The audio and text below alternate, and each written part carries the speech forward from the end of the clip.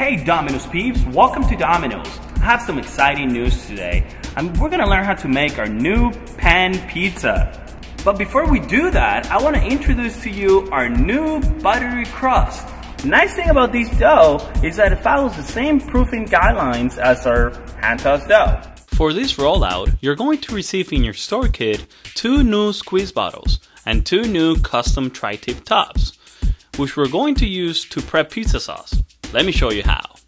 If you use ready-to-use pizza sauce, just open the bag and pour the sauce into both squeeze bottles. If you use sauce concentrate, prep your sauce like you would normally do every day. And once you're done, fill a veggie tub with sauce and use this to transfer the sauce to the squeeze bottle. Now, are you ready to make our new pan pizza? Well, let's make sure we have all our tools ready. Using the butter flavor oil pump, put 0.3 ounces of oil into the pan. The great thing about this pump is that it dispenses the exact amount needed. Now, using a silicone brush, evenly coat the whole surface of the pan, only going about halfway up the sides of the pan. Now, let me get my buttery pan dough, but before, remember, thumbs out. Okay, now we're going to gravity stretch the dough, using mainly the weight of the dough without creating a rim, and without pinching the dough. So you're basically using flat hands like if you were doing a one-hand clap. Once you get to about 60% of the size of the 12-inch pan, or the size of a 10-inch screen, place it in the pan sticky side down. We are now going to stretch using a similar technique to the one you use every day to stretch your hand-tossed pizzas. The only difference here is that when you're gravity stretching, you are not creating a rim. It might get to the point that it's a little hard to push it all the way to the side of the pan using that technique. But at that point, you can switch to pulling the dough from the inside out, like pinching a pie crust.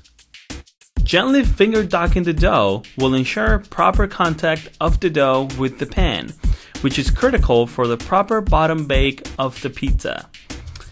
Any part of the dough that is not in contact with the pan will create white spots that can cause a remake.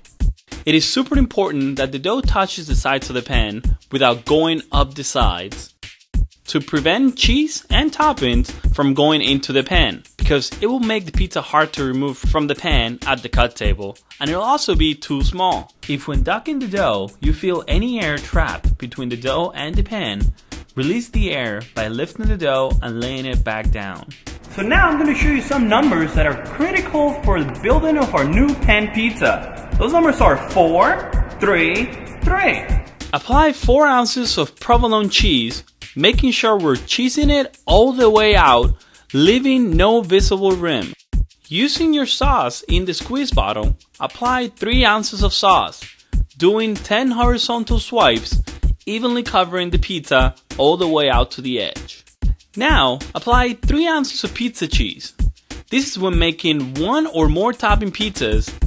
If you're making cheese-only pizzas, apply 4.5 ounces of the pizza cheese. So all our 12-inch topping portions apply for our new pan pizza. The only exception is when making an American legend. Let me show you what I mean. Every pan pizza follows the 4-3-3. So after you apply your 4-3-3, build your American legend, but do not repeat the portions of the toppings that you already applied to the pizza. So no more provolone, pizza cheese, or pizza sauce. The only exception to this rule is when making a Philly cheesesteak pizza or a buffalo chicken pizza, because it has American cheese.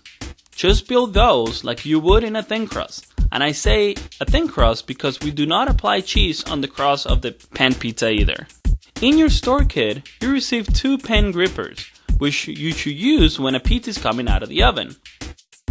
But first, let's place a box liner in the box to keep the box from becoming greasy. Grab the pan using your grippers, and with the help of your pizza cutter, remove the pizza from the pan and place it in a 12-inch box. Cut into 8 slices, and we do not apply garlic oil to the crust. So there you have it, that was our new pan pizza.